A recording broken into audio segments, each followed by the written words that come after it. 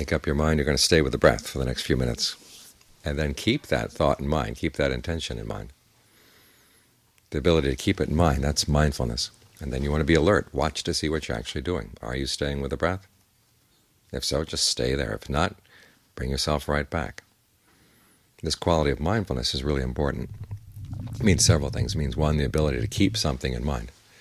And that's related to the ability to have your wits about you, to have an idea of what you want to do and then actually be able to carry it through requires that you have mindfulness.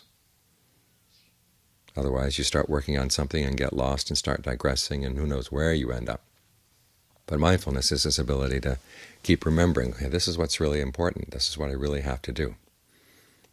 And a lot of the Buddha's teachings teach mindfulness in action, like the precepts we took just now. You make up your mind that you're going to avoid certain harmful kinds of behavior, and then you try to keep remembering that so you don't suddenly forget. There's a story of a woman who came to Wat Dhamma at one time. She's going to observe the 8 precepts, which include, of course, not eating after noon. And so one afternoon she was walking past a guava tree there, and the guavas were nice and ripe, and so she just picked one, stuck it in her mouth. And John Fuang happened to be on the other side of the driveway there. He said, "What do you have in your mouth right there?"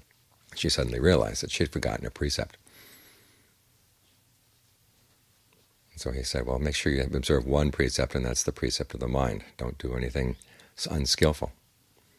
Of course, that too requires that you keep things in mind. So you want to look at life, and okay, what's skillful, what's not skillful, what kind of behavior do I want to have, and then really keep that in mind. Don't forget. This is one of the reasons why we have the precept against taking alcohol, because you get very mindless. You tend to forget, get intoxicated, and again, you end up doing things and saying things you never meant to do or say before that. So have this ability to keep something continually in mind. That's what keeps you on the path, and so you try to develop it, as when we're focusing on the breath right here. As soon as you slip off from the breath, just come right back. Don't get upset that you slipped off, but just remind yourself, that's not where I meant to be. And this way you strengthen your mindfulness. So that quality that's keeping things in mind doesn't get shut off. Because all too often when we do something that we know is going to be unskillful, we're very good at shutting the wiser parts of the mind off, saying it doesn't really matter, and it's as if they weren't even looking, or as if you weren't looking. But as I said, there's really no secret place in the world. You do things that other people may not know about, but you yourself know about it.